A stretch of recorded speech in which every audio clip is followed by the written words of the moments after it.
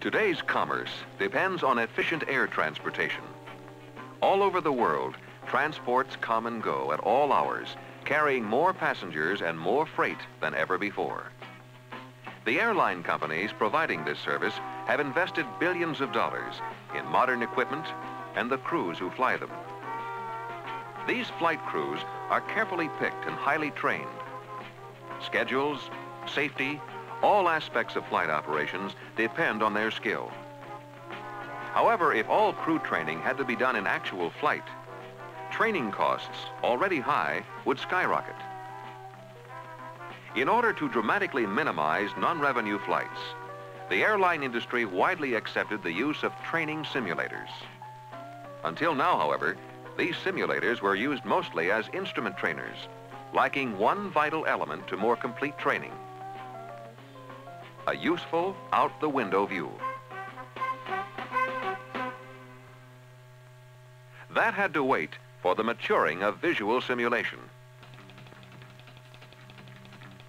McDonnell Douglas Electronics Company of St. Charles, Missouri, materially reduced the cost of visual simulation with a unique product designed to be installed on existing or new flight simulators. It is a computer-generated visual system called jourdVital 2.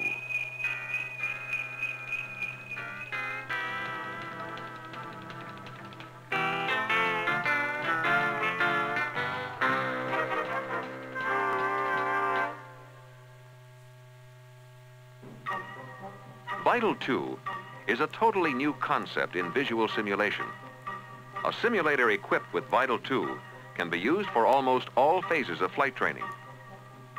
The prototype jourdVital 2 was installed at the modern simulation training facility of Pacific Southwest Airlines in San Diego late in 1971.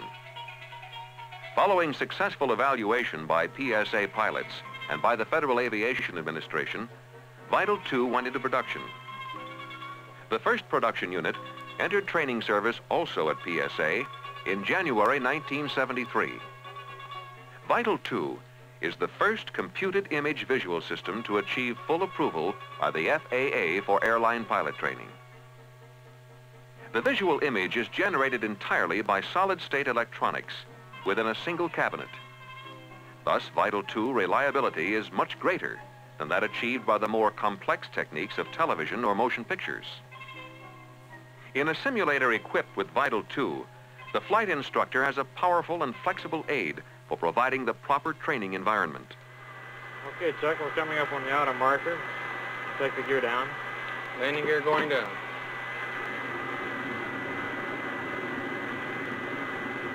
Take flaps 30. And we better check the landing check. Landing check. And skid. Normal. Ignition switch. On. No smoking sign. On. The computer generates a highly realistic out-the-window simulation of aircraft flight. Flaps 40. A correct perspective of the airport is produced from any aircraft attitude or from any position within 40 miles of an airport. Okay. Image resolution is 8 times greater than that of ordinary closed-circuit color television.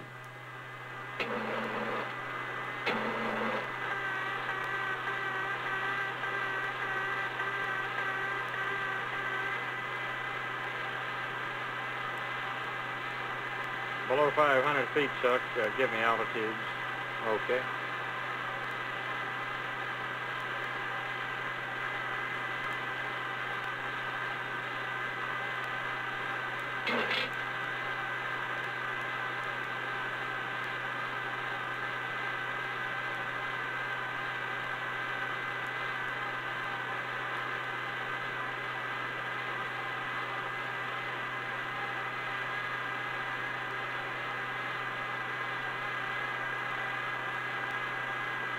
$500, down 5.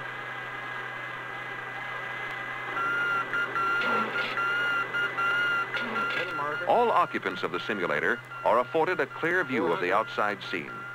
George, you're too fast and looks like you're high over the middle marker. I'm going to reset you back over the outer marker. When the simulated aircraft is reset to a new position, a corresponding new visual scene is presented immediately. There is no waiting for the rewinding of film or the repositioning of cameras. That landing check again, please. Okay, anti-skid, normal. Ignition switch, on. No smoking sign, on. Flap 40. Landing gear down, 3 green. Okay.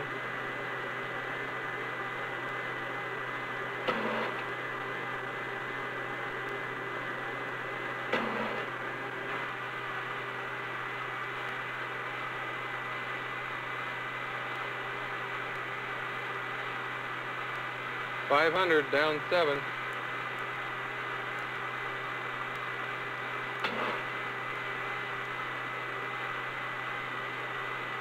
$400.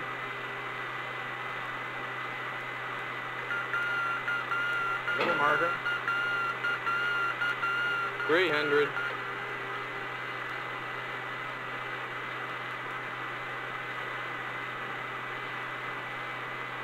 $200, down 7. Exact perspective, even close to touchdown, provides the pilot with correct visual cues so that skills learned in the simulator can be transferred directly to real-world operations.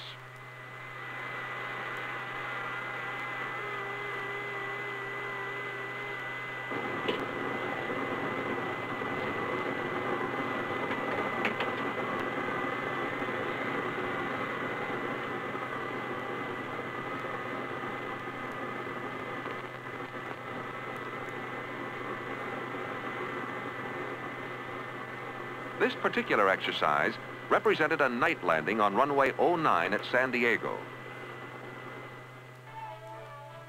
Many different airport scenes can be shown with the same equipment. The stored computer program can simulate totally different airports and surrounding city lights by the throw of a switch. The number of airports that can be simulated is without limit, and any 8 can be stored in the visual equipment for instant selection by the instructor. Multiple runways, even crossing runways, can be displayed.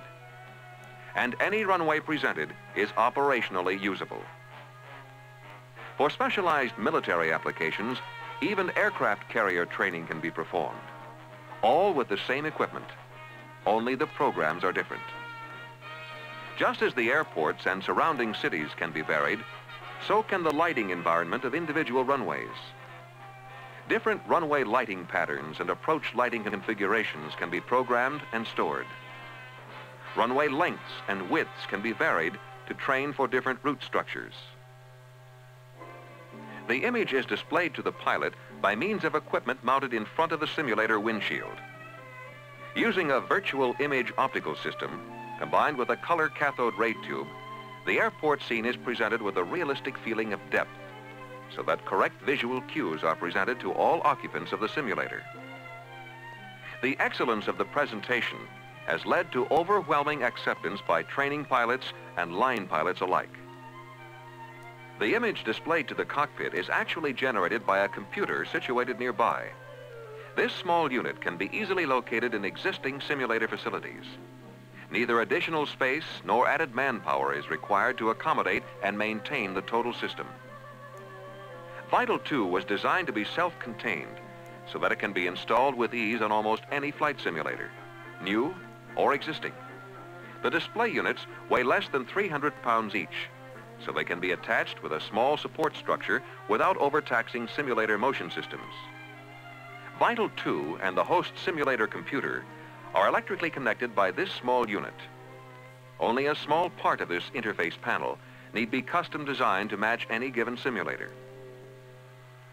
Okay, we're ready for takeoff, Chuck. Read out V1. With the jourdVital 2 system, specialized training for hazardous maneuvers can be done without danger in the simulator and repeated as needed. Rejected takeoffs can be realistically practiced.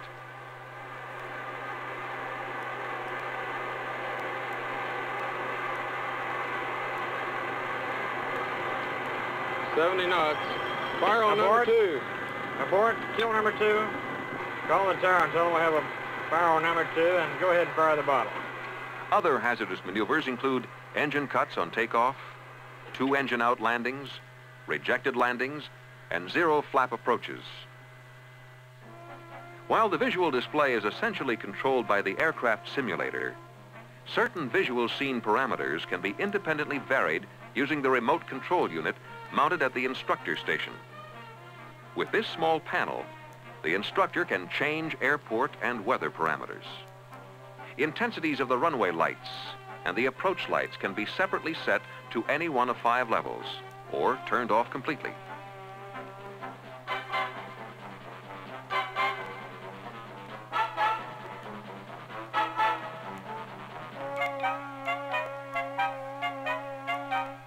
The sequenced flasher or the strobe lights can be turned on or off, as can the visual glide slope or VASI.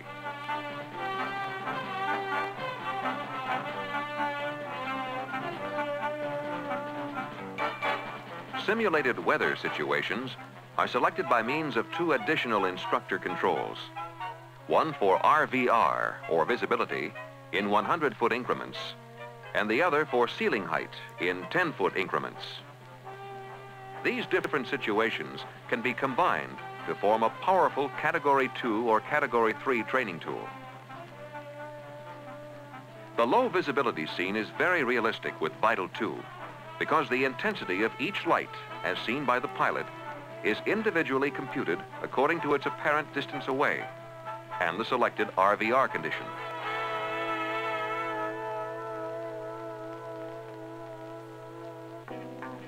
jourd 2 is designed to be flexible enough to allow various combinations of the same equipment modules to satisfy different training needs. In a single display configuration, training for single-place aircraft is achieved. Most transport applications require a dual display, and by adding display units around to the side of the cockpit, the field of view can be extended so that the airport is kept in view during circling approaches. The computer technology has enabled jourd 2 right now to satisfy most of today's training needs. This same technology will grow to meet the even more sophisticated training needs of the future. jourd 2 not only does the job better, it does it for about half or less the price of TV model type systems. Approved by FAA, it is available now for easy installation on any simulator cockpit. jourd 2 can substantially reduce non-revenue aircraft flights by increasing the performance capability of any training simulator and will assure the best possible cockpit instruction.